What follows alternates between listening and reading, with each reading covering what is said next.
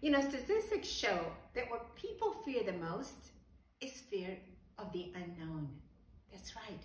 People don't know what will happen next moment, next day, or in the future.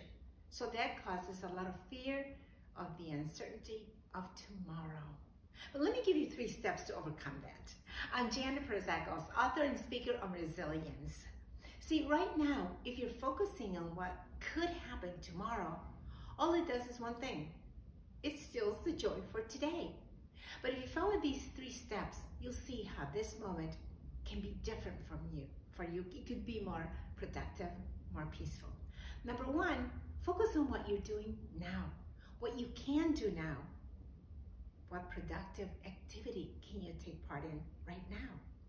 Second, make a point to focus on something that you can do to reach out to others. Yes, that changes your focus of the unknown or tomorrow because you're doing something today to help somebody. And number 3, know that when you're focused and your heart is calm and peace comes back, you can be more productive at work, with your family, with your relationships. Yes, your life can change if you only trust and believe that what you have is this moment. You have today. Tomorrow will have its own trouble. So just focus on today. I hope you enjoyed this a little bit and inspired you. If you did, share it with others. And don't forget, sign up for my YouTube channel. Till next time.